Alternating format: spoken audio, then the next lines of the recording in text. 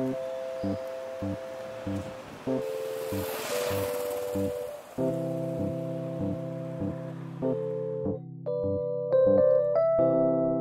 marks the 1-year anniversary of Food on a Model. 1 year ago today, I flew to Japan to co-host an exhibition in collaboration with food stylist Kaoru Mitsui, merging my project, Models That Eat, with her project, Food in a Photograph. Our gallery was graciously hosted by our friends at Anna Magazine, a women's fashion and lifestyle magazine, where our artwork was also showcased in print over a 14-page feature in their 13th volume. Our goal with Food on a Model was to depict the very intimate and delicate relationships with food each of us have, through a series of black and white photographs of models, styled by Kaoru herself, with valuable ingredients relevant to each individual.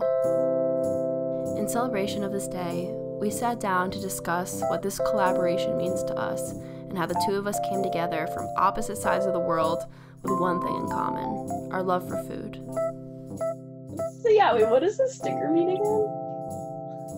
It says, "Oh, customer, you're making me some trouble," kind of like.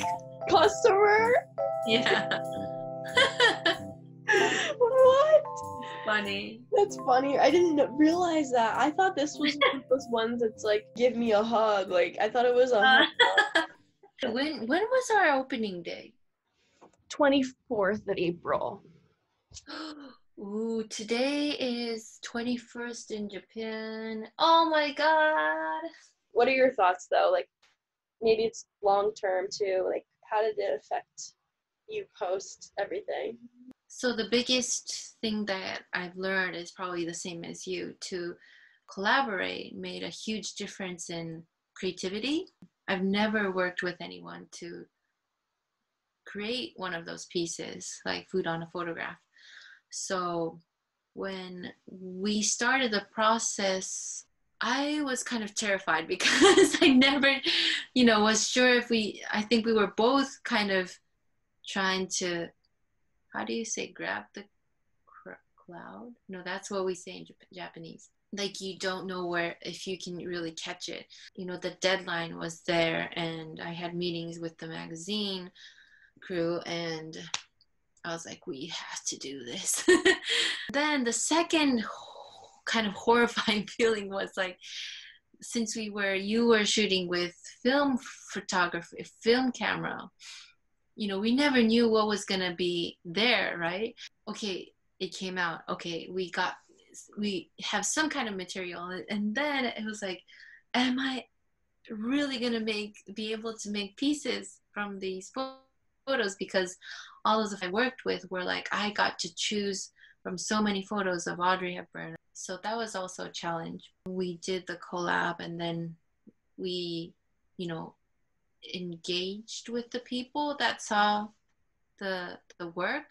I never thought that I could be connected with people that I don't know in that deep kind of level through our work. With all the Audrey series, it was just for my fun, and I just did it for fun, and it was a way to kind of express what I feel is beautiful of this ingredient, and what I feel is beautiful about Audrey. It just married well. Because we collaborated, it was a new next level. It was totally different, and people saw a different aspect of the artwork, and there was message in the work, an important message that you carry on your platform, right? So it was much deeper in a different aspect. So honestly, after our collab, it was so hard for me to create something with Food on a Photograph, because now I saw a different aspect of this artwork, and I wasn't able to do anything like that. So it took me a year. So for a whole year after that, I think I didn't make anything. It was that, deep experience for me to collaborate with you. Yeah, how collaboration can bring you to a different level. I A agree. good collaboration though. Yeah, no, absolutely. I mean, I see it the same way. It's really hard to come back for something like that that one took up so much of our time mentally and emotionally in a positive way because we were Yeah. really in it. And then it's kind of this game because you and I too, we're workaholics. It's like, how do we match that? And it's like, the reality is, it's like, our art isn't meant to match it. Yeah. All of our other things are super separate, and each body of work lives on its own, and it's this beautiful thing. There's an emotional like barrier that developed after the fact. And when I got home from Japan, I know personally, I like took 2 months to just do nothing. I was like, oh, we did it, good job. And it's like, all right, it's like, when do I start working again? It's like, I don't know, we'll find out.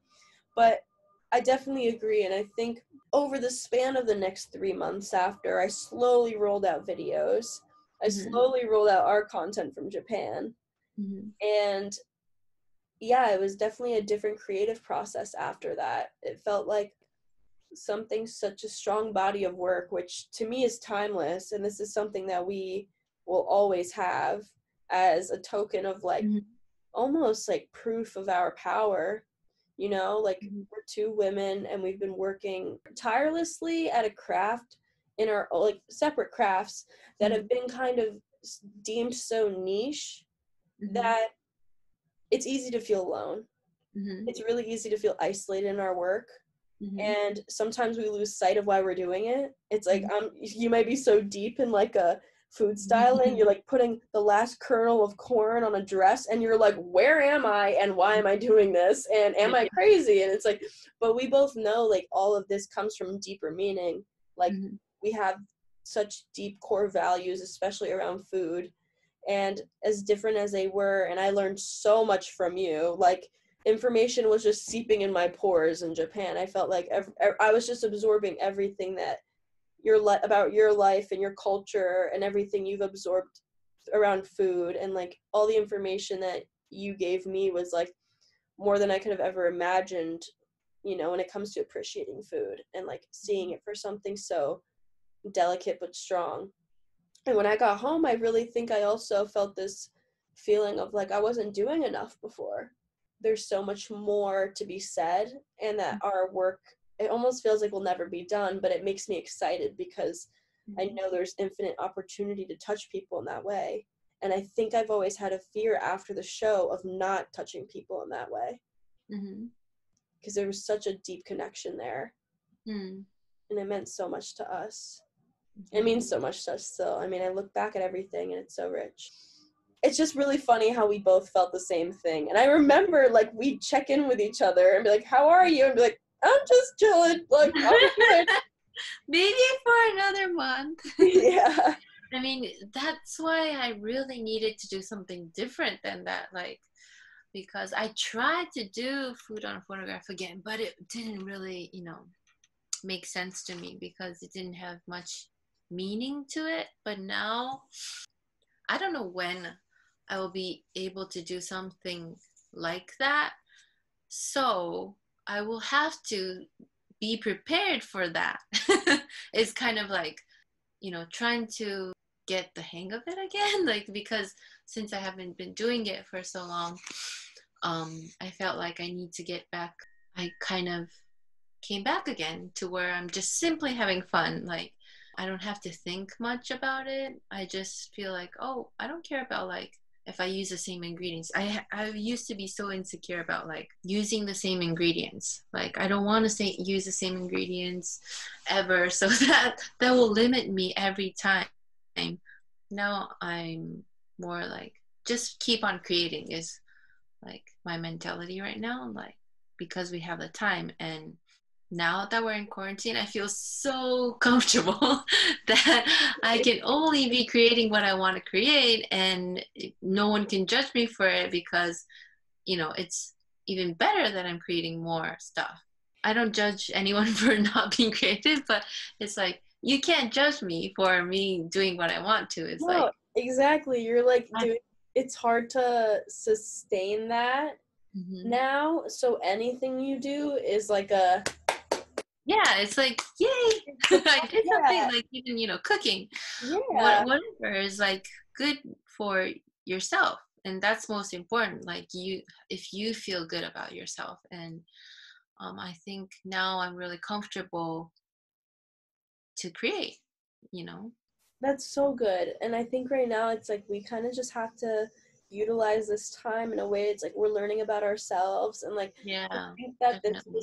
the thing that this project was a year ago kind of shows us like the growth in a year, even like that Yeah. like really changed our lives in a big way.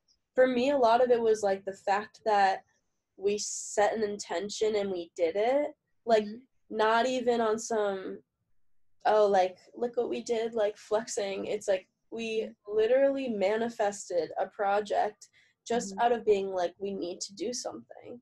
And then all the opportunities fell into place. We couldn't have landed with a better magazine or host, because it felt like they really understood your work inside out. They've always been a fan of you, and the fact that they just believed in me as like a counterpart was fantastic. And they I look at this magazine and I still get in shock. Like, they literally put our project on their name on top of it. Yeah, And that's really cool. and like this zine is not like come on, this is the cutest shit ever. Like I'm like, this magazine was like, it's exactly what I would have hoped for in like a body of work, because it doesn't, it's the perfect merging of fashion and lifestyle and travel and like all the things we love. Like we literally meet when you travel to New York, and it's kind of this like great merging of stuff. And I don't know, I think like I guess my point with that is like alignment is big. Like when you're stepping into your element, especially creatively, and it's meant to be like the way it is, everything feels natural and there is no force. Like, I think the most important is, if you feel like you want to create something, you should really just do it. It's like, and then think about what people think about it just way after that, like when you get to the point where you want to show it to someone. Because if you don't have anything to show to anyone, you don't even have to worry about what people will think about you. Just create what you want to express, like what you want to get out of your mind, or like your heart, your body. If there's something that you want to release from yourself, then you really just need to do that. Slow and steady wins the race. And I think, hopefully this is something that when we both know it's time, like we can bring to New York. It's sad that right now it's like the future is so unknown that we're like, oh my god, what's happening? But I think we have such a strong foundation of like what we envision.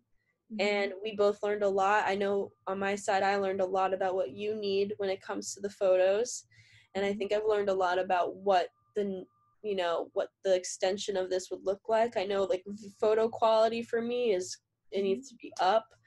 I think it's about a lot of prep and a vision. And I feel very lucky to have been a part of it with you. Me too. I learned a lot. It was great. I miss it so much. I miss being in Japan and eating udon and just that's all I want right now. So fun. And our curry at that spot with the okra. That's really good. So good. And your avocado toast. I will never, like, my avocado toast. Oh my god, the other day I made avocado toast with dukkha on it. You made me the best avocado toast of my life at your house. And you still won't tell me what was in it, and I'm angry. I was like, girl, it doesn't just end up this fluffy. And you were like, and I was like, no, so good. It feels impossible for me to put into words how this exhibit has changed my life.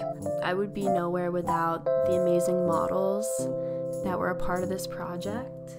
I want to thank Kaoru for being my other half during this entire journey, someone who I trust wholeheartedly with my creativity and my heart and my soul and my everything. You are a powerhouse of a person, and I can't even begin to describe how grateful I am that I walked into the bookstore that day and found your zine. You are everything, and I love you so much. Cheers to the future.